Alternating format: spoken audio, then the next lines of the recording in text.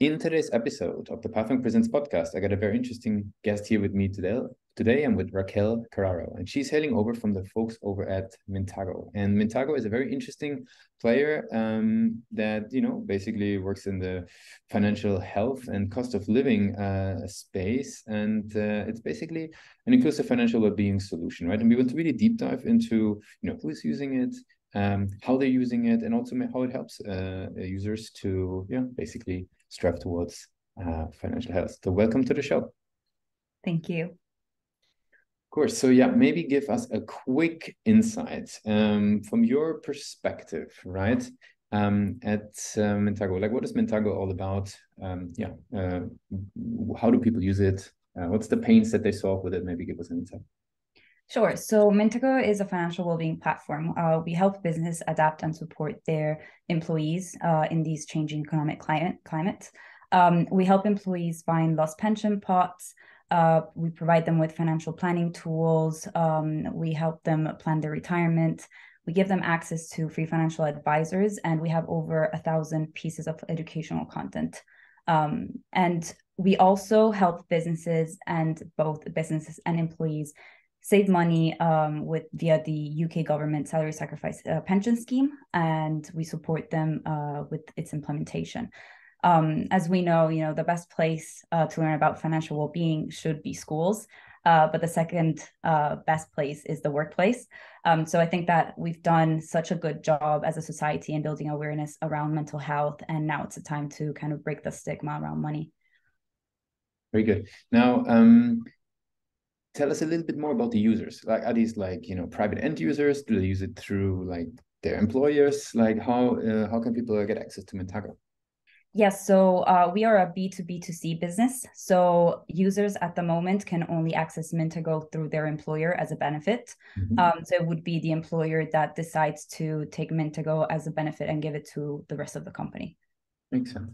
And who within those organizations would be the one that brings Mintago to the table? Like, is there like a champion internally that says, we need something like that in our organizations? Like, how does that typically look like?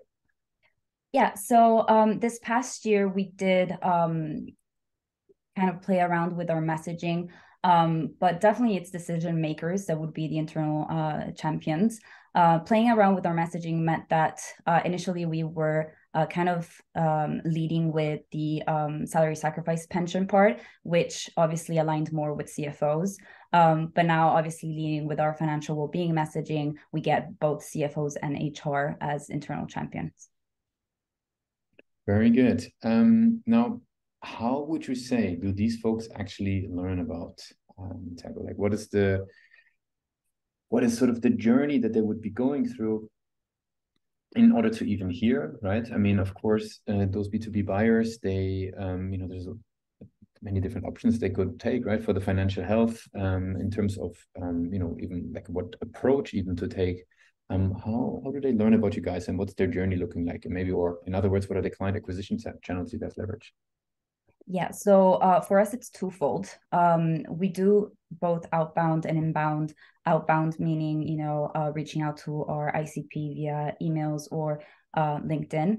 And inbound, we do organic social, we do SEO, and LinkedIn in terms of social is really working well for us, obviously for the B2B market. We do try to have a variety of marketing touch points, and obviously content marketing is big from our website. And we did see actually a lot of interest from PR and awards and guest appearances. Obviously, awards specifically, if we get nominated for a financial well-being platform award, that's great awareness for us. And we did get some great leads from that as well. Very good. Now, maybe tell me a little bit more about sort of, how you are thinking about the website and the journey, right? I mean, a lot of marketers we have in the show, there's a lot of thinking goes into the messaging, the user flow. Like, how do you personally think about the page? Yes. So the website is obviously our storefront. So when I first joined Mintago, I was really adamant about, kind of rebranding our whole website to convey a friendlier, more professional brand image. I didn't think that the website that we had at the time did convey that. So actually, after we kind of rebranded the website, it resulted in higher leads and better quality leads, just because people saw that it was more professional. They felt like they could trust us more. And obviously it was, the website did help us build that trust with potential prospects. And we do use the website as I said, as a storefront, but also as the place where potential prospects can read more and learn more about not just Mintago and its features, but also we want to add value, right? So we want them to, kind of respond and answer to their doubts when they're looking for a financial well-being platform. We want to teach them what salary sacrifice is if they don't know what it is. We want to teach them why financial well-being is a good investment for the business's bottom line and not only for their employees. So all of this is kind of like our storefront and kind of conveying what Mintago is before they even decide to come to us and book a demo and get in touch. Gotcha. Okay, cool. Now what's quite interesting is actually when we speak about the website typically, right, there's always marketers, they sort of, there's some strength that a page has, then there's some room for improvement typically. Like how do you think about that? Like what would you say is a major strength of the page as it is today versus where do you personally even see room for further improvement? As a major strength, I would say obviously there's, the website is an ongoing process, so there is always room for improvement. But as a major strength, I think we do have most of the material and information on our website. Our branding is quite strong, and there is really, anything that you need. We have a live chat, which is really important to us. And if a prospect needs to get in touch and wants to learn more before booking a demo, they can literally just go on the website and chat live with us for any question. So I think that's a great strength. Surely there are some areas that we would like to focus on more. For example, some industry related and company size approach, because obviously we get companies from all sizes and all industries. We're not just one specific type of industry or vertical that we're looking at. Mm-hmm. So what we're right now thinking about adding is obviously case studies, so that other businesses thinking about getting Mintago can be like, hey, here's what, here's how this company has used Mintago. These are the results that they got. And obviously then they can even understand if Mintago suits them and their company. That makes sense. Now, what's quite interesting is I think we've actually talked about booking a demo, and of course a lot of marketers work on driving conversions on the page, right? They have traffic to drive conversions for demos and the likes. Now, what have you learned over the years? Can be with Mintago, can be with other companies in the past when it comes to actually driving conversions. What was sort of maybe some methodologies, some technologies that were helpful in getting those results? I would say that there's really a lot that I've learned. First of all is scrap all of that about your company when you're trying to drive the conversion in terms of user experience. Everything that you do not have to assume that your prospects would see your website the way that you view it, because you've been in the company and every single part of the product, every single part of the service. So really put yourself in the shoes of someone that sees it for the first time and sees it with a fresh perspective, right? So that's mainly the first thing. Another thing that I've learned is also, people need to be spoon-fed most of the time. You need to tell them what action you want them to take next. Do not assume that if you write an article and then you don't put a call to action, that they will then think about booking a demo or signing up to your newsletter, right? So obviously that's something important in the conversion side. And talking about CTA, you need CTAs that are seen. Your website needs to be user-friendly. The user experience needs to be seamless so that they don't get lost in the thousands of pages of your website, as well as people have a very low attention span. So anything that needs to be said or then you need them to pay attention to should be in that first above the fold section, right? But in terms of tools, obviously there are plethora of tools that you can use. Hotjar is one of them. That it's great. It tells you where on the website the users are more likely to click or have clicked the most. So those are like some tools, and there are many, many others. Very cool. We spoke a bit about what you guys are doing. We spoke about who you guys are serving, spoke about the web a bit. Now, I would love to learn a little bit more about your personal journey as a marketer, right? There is so much content out there for marketers, you could all day long read and learn about, new marketing techniques. Like, where do you personally like to go? Like, where do you find high quality information with all the noise out there? Yeah, so that's an interesting question because I like to learn from experts.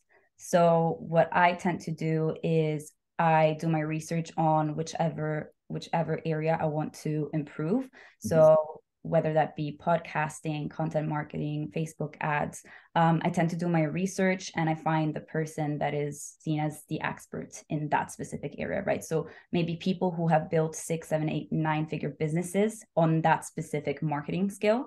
And I either follow them, follow their videos, or sometimes I purchase their courses if I feel like they're interesting enough.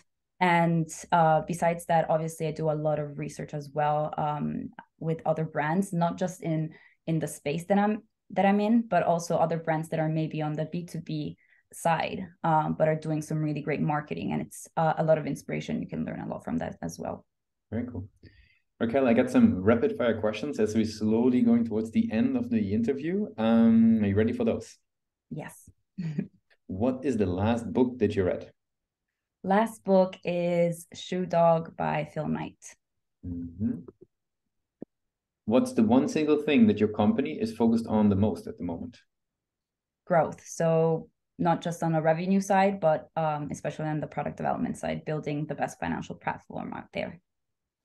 If there would be no boundaries in tech, what's the one thing, if you would have a magic wand, what's the one single thing that you would fix for your role as a marketer? If there were no boundaries in tech, yeah, it's a good one. I think that if there were no boundaries in tech, I would probably clone experts to help me out in my day-to-day role. So give them the areas that I want them to focus on, just clone them and leave it to them. What's the last thing that kept you awake at night about the company? Not much. I think more the vision that I have for the company. There's so many things that I want to do and implement that I think many times I find myself not sleeping because I'm thinking of the most efficient way to do it. And, just a way to kind of like multiply my output in the least amount of time and in the best way. So I would say that. Very good. And the very last question would be, right? If you could give yourself one advice, but if you travel back your first day joining at Mintago, what is the one single advice that you would give yourself? If I have to say one single advice, I would say get a mentor. I think that's what I missed when I first started out, and it can be really, really useful in jumpstarting your career. Especially, it doesn't have to be someone that has 20 or 25 years of experience. You just need someone that can help you get to the next level. So it's, I think that would be the advice that I would give myself. Any advice for marketers out there that are looking for mentors? Because maybe for some people it's not that easy, or they don't know how to get a hold on or a hand on that. Like, what would you advise them? Yes, look for communities. So if you just go do a quick Google search, there are many, many communities out there. There are tech communities, based on sectors. There are probably marketing communities as well. There are very many different communities that you can look for, and most of the time you'll be able to find a mentor, even if it's just a peer that is somehow a bit more experienced than you and can act as a mentor for you. That will be very valuable. Very cool. Rachele, I really appreciate you took the time with us today to be a guest on Pathum Presents. I want to give you the very last word. If somebody would be forgetting all that we discussed about Mintago, what's the one single thing that people should remember? Mintago is the UK's most complete, unbiased, and inclusive financial well-being solution, helping businesses adapt and support their employees in these changing economic conditions and in any major financial milestone of their life. Thanks a lot for being a guest on Pathum Presents.